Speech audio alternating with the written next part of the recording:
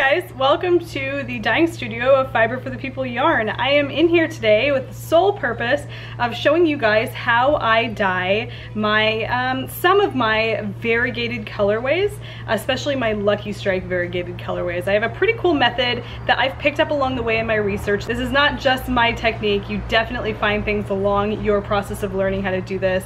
This was something I've learned over the course of my research and kind of gleaned through that. So I wanted to share it with you because I think it makes a really beautiful variegated skein of yarn. It does break a couple of rules, but the results are beautiful, the yarn is beautiful, and it's a ton of fun, and it's super easy, and that's what really matters. So let's go ahead and get started. Okay, first things first, some things that you're gonna need. I have my materials laid out here for me right now.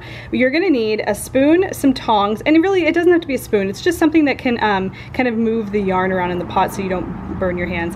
Gloves are really important. You can use rubber gloves like this, or if you'd like, I do sometimes, it protects a little bit from the heat, house cleaning gloves, similar to this.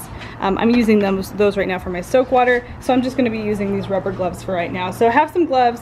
Definitely you're going to want an apron, something that you don't mind getting dirty clearly. And then when it comes to mixing your dye stock, which I've already mixed here, you're going to want a face mask to mix your dye stock. I use this face mask here typically. I'm wearing a different one around my neck right now. I have two, but this is one that I typically use. It's a great one. But I've already mixed my dye stock, so I'm actually not going to be wearing my face mask, which is great because then you can hear me talk. So we need something to stir. We need tongs. That's a really great way to flip the yarn, move the yarn around. I have a dye stock solution here. This is kind of a Lucky Strike solution that I've added a little bit more dye to give it a little bit more of a punchy color for the sake of this tutorial, I guess you could say. I'm using about, it's a little bit over 16 fluid ounces of dye stock here. It's really completely up to you, and you'll see why that's kind of dependent on your preference in just a moment. So I have my dye stock, my spoon, my tongs, and then of course yarn. I have two skeins here of Merino Cashmere nylon yarn. This is my Costanza base in the Fiber for the People shop. Two skeins, dry. Don't prepare this in any way other than just maybe putting it on some shower curtain rings so it's easy to get out of the water. It is to be dry. This is the first rule that we're breaking here. So two skeins, dry yarn, plenty of citric acid. Now, if this ends up being stellina yarn, that means that there's about 5% of stellina, gold or silver stellina running through the yarn. This should not be citric acid, it should be vinegar. So keep that in mind. Citric acid eats through stellina, so if you're using a stellina yarn, definitely make sure that this is vinegar. But in my case, this doesn't have any stellina in it, so citric acid is the way to go. You're also going to need a dye pot. This is my medium-sized dye pot. It works really great with two skeins of MCN. MCN is a real lofty, plump yarn. It soaks up lots of water and takes up lots of space in the pot. So I'm only using two skeins in this big medium-sized pot. My large pot is actually quite large. That's why this is considered the medium. And then of course some kind of a heat source. I'm just using a single burner for this case. And then inside the pot, you're gonna wanna put dye stock number 1. So this is a layering technique, meaning that you're going to have two different colors. Now it doesn't have to be that way. You can have the dye stock that starts in the pot be one color, and then the additional dye stock that you add be another, the same color. It'll just kind of add it in a more concentrated variety. It's really completely up to you. But in my case here, I'm using dye stock 1, dye stock 2 over there. So in your pot, you're gonna wanna start with dye stock. So you can kind of have an idea of what that looks like. I'll dip my measuring cup in there. And you can see it's just a very beautiful, deep, reddish, like black almost. It's a mix of black and some other various different colors. This is a Lucky Strike dye stock that I use. Okay, so prep is really that simple. Now all that we have to do is get our pot turned on. I like to have the water be pretty hot when I add my yarn. Now, if you're using a non-superwash yarn, you definitely don't want to shock the yarn like that. You don't want to add dry, you know, room temperature yarn to really, really hot water, just because that could possibly felt the yarn. And whenever I do this technique with non-superwash yarn, I just don't heat the water like that. I put the yarn in the room temperature water and I bring the heat up gradually, and it's fine. But in this case, this is a superwash yarn, so it can kind of withstand that kind of heat, temperature change. And so I'm gonna go ahead and start heating up my water.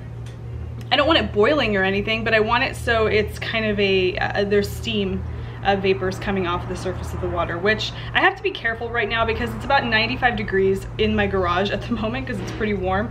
And so if I'm seeing steam vapor coming off of the water, then you can be sure that it's really, really hot, almost boiling, just because it's already so hot out here. But just kind of gauge it. You don't want it boiling. You don't even really want it simmering. You just want to see that steam vapor coming off the surface of the water, and then you know it's ready to go. Okay, so I changed my mind about that initial dye stock that I showed you. It was like a real pretty kind of blue color. That color going with the dye stock that I have in my pot, I decided I wanted it a little bit different, something a little bit different. So I added just a smidge of a kind of a gold yellow color to that because I thought maybe a green, a really pretty green would go better with what I showed you. And so I'll show you what it looks like now. So I think that'll look good. So I just kind of added a little teeny tiny bit of dye to that, and not even, you know, not even very much at all, to give it a little bit of a different tone, or hue, I guess you could say. So that's gonna be my dye stock that I add to my pot. Okay, so if you look here, you can see that it is definitely steamy. This is the perfect temperature for adding your yarn. It's not simmering, it's not boiling, but we have steam coming off the top. And actually, in fact, there are some bubbles coming along the edges, or excuse me, the sides of the pan or pot here. That means it's getting close to simmer. So I can actually turn my burner down a little bit because we don't want to put it in when it's boiling. So before we can add the yarn, we want to make sure that we add our citric acid. So I use 6 teaspoons of citric acid for this. So definitely want to up the ante on citric acid, make it nice and acidic so that the yarn really absorbs that dye readily. Almost as soon as the yarn touches the dye, you want it to really suck it in, because what we're looking for is really beautiful streaks of color. We don't want an all over color right now. We want really beautiful streaky color because we're going to be adding another color in a bit. So we want there to be a noticeable difference in color. So definitely up the ante on your citric acid, add it to your dye stock so it's ready to go, whether it's citric acid or vinegar, and then we can go ahead and add the yarn. Okay, so I just added all of my citric acid. Like I said, I do 6 teaspoons in the pot. I like to add it when the water is already hot. That way it ensures that that citric acid dissolves really nicely throughout the water. And now I'm ready to add my yarn. Now my water, like I said, is hot. It's ready to go. I have my dry skeins of yarn right over here, and we're gonna add these straight to the pot just like this. Now pay very close attention because there's something really important that we need to remember when we do this. But first, I'm just gonna go ahead and add my skeins. I try to add them in such a way so that there's a similar amount of yarn from each skein in the water. You don't want one skein of yarn on top of the other and then adding that, because then obviously the one on the bottom is going to receive more of the dye than the one on the top. So you kind of want to make sure that they're going in, you know, in a way that's even. So I'm just going to hold them, and I like to just loop them into the water like this. Guys, there's no right or wrong way to do this other than kind of just what I mentioned before. Just like that. Now I have this overflowing pot. That's what it should look like at this point. Now this is where it's really important to kind of break the rules a little bit again. So dry yarn in the pot. Rule number 1, broken. Next thing, don't touch the yarn. Don't push it down into the pot. Nothing, just leave it, let it do what it's supposed to do. And what it's supposed to do is absorb that dye stock as it sinks down into the water. That process of sinking down into the water is kind of giving a gradual distribution of dye to the yarn. So we definitely don't want to touch it at this point. What you can do though is put a lid on the pot. This is a bigger lid than the pot, but that's okay. You just want to do something to keep the heat in. Put a lid on the pot and let the yarn sink down into the pot and absorb that dye as it goes. Now remember, there's lots of acid in this water, so it's really going to pick up that dye pretty quickly. You can keep the heat up here. You don't have to turn it off. Definitely keep it kind of at a steady heat. You don't want the water to boil. If you see that happening, reduce the heat, but keep it at a steady heat and just watch the magic happen. All right, so as you can see here, the yarn is picking up that dye. I'm resisting the urge to push the yarn down.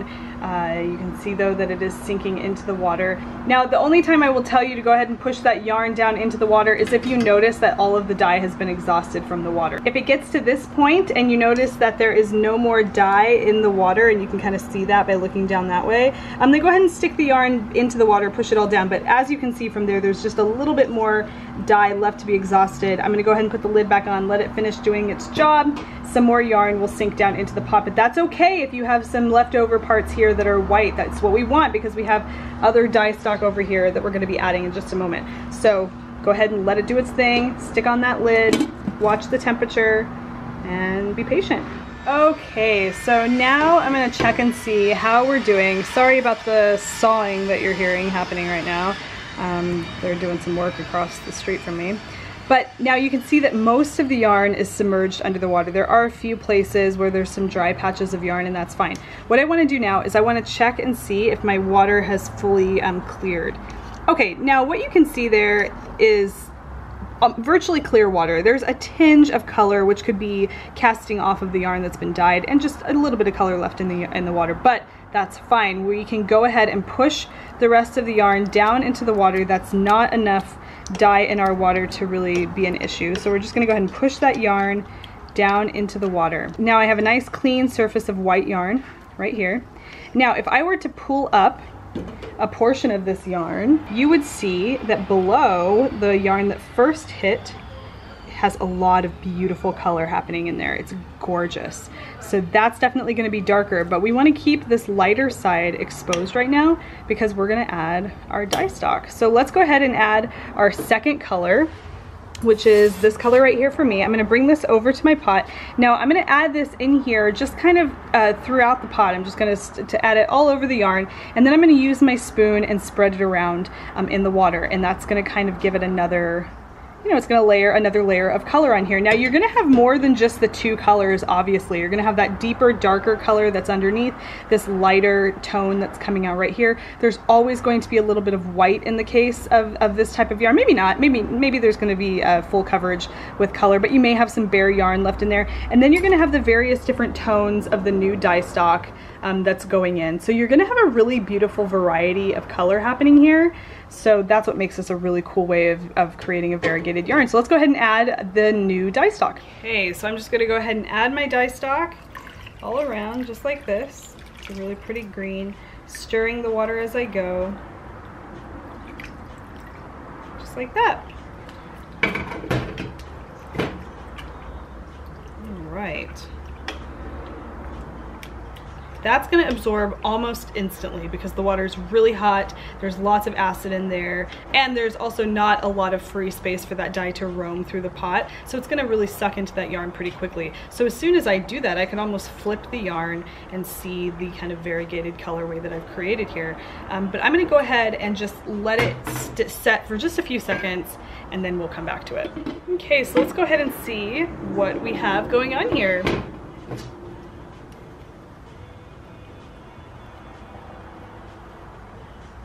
Okay, so as I pull it out of the pot, you can see that there are multiple colors. I'm going to go ahead and kind of add it back into the pot so you can see in just a second the variety of colors that we have going on here. All right, so let's take a look. All right, guys, so this is what we created. We have this beautiful variegated colorway happening here with this pretty green, it's like a spring green coming through, and then this really pretty, almost like a purpley gray with some maroon going on in there. Really very gorgeous. I love this. If I pull it out, it's really warm. If I pull it out, I can kind of see the distribution of the color. Let's turn this way so you can see it with the light. Oh, look at that. So cool, so much fun. What we're gonna do next, I'm kind of looking at this and I'm thinking I love it the way it is. I really do, but I think I'd like to punch it up just a little bit with some speckles. So I'm gonna add some speckles to everything that we have right here, and you don't really have to do a whole lot of prep to do that. I'm just going to add it straight to the pot just the way it is. All right, so I'm going to add speckles to this colorway here just because I think it'll really be a lot of fun to punch that up a lot. And you kind of have to just think, okay, what's going to go well with what? I have a green, I have kind of like a deep gray maroon color happening in there. What kinds of punches would go really well with that? What kinds of contrasting speckle colors would we like to put with that? And so I'm thinking that I'm going to add a real deep, almost navy speckle with maybe a fluorescent color. I'm not exactly sure. I'm gonna go over to my dyes. I'm gonna pull out 3 colors that I think would look really pretty speckled on top of that. So I'll be right back. Okay, so I came up with a really beautiful fluorescent purple color to speckle on there, a deep navy, and then black. I'm such a sucker for black speckles. I think if I can find a way to add them to a colorway, I like to at least consider doing it. I just love that deep, you know, blatant contrast that it provides. So I'm gonna add speckles of these 3 colors and see what we come up with to kind of, you know, pump up the volume of this Lucky Strike color a little bit. So let's go ahead and see what we come up with. Okay, it's time to put on your mask since we're gonna be doing doing some speckling, and it's also time to put on some gloves. I took my gloves off, so I'm gonna add put on some more gloves. Okay, so our water is really hot. That steam is coming off the surface of the water. We are actually at this point just below a simmer, and that's good because we're speckling.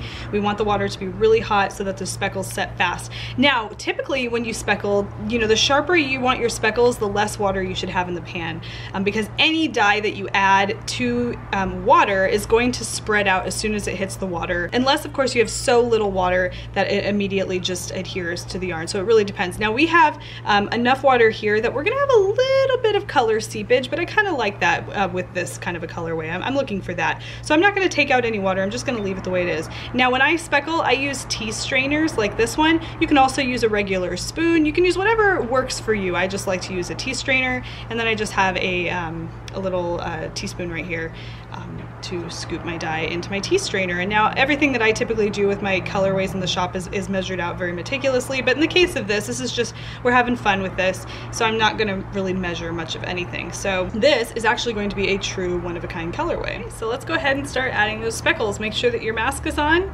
before you get started.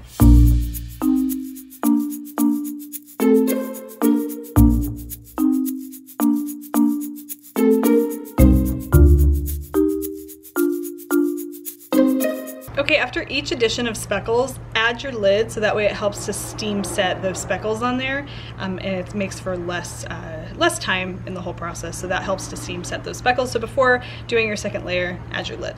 Okay, so I'm gonna go ahead and take the lid off. We can add our next layer of speckles. This was the fluorescent purple. I'm now going to add my deep navy right over the top of these fluorescent purple speckles, because I want to create a really beautiful layered speckle look here, almost as if you're recreating the appearance of the dye breaking. When dye breaks, what that means is that when it hits the yarn, for, you know, in its form, like if, for example, if I'm adding one color to the yarn in a speckle, right when it hits the yarn, all of the different colors that make up that one dye powder will break apart, and you'll see all of the elements that go into that dye powder.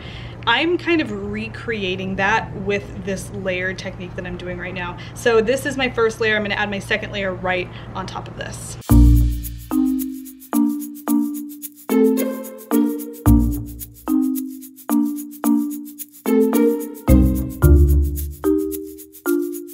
Okay, so I like what I have so far, but that deep navy that I was mentioning that I was gonna add to that is so dark that it almost renders the black that I was gonna add kind of unnecessary. And so I'm not gonna add black. I'm actually gonna add another punchy speckle. I'm gonna add a really beautiful fluorescent yellow to this.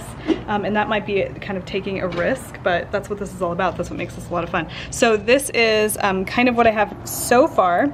So you can see the purple is going on in there, and then there's this real deep navy that almost looks black all on its own. Once it dries, it'll lighten a little bit and you'll notice that it is a true navy, but I don't want to add another really dark color like that. I want to add something else to kind of brighten it up a little bit. So I'm going to add a beautiful fluorescent yellow and see how it comes out.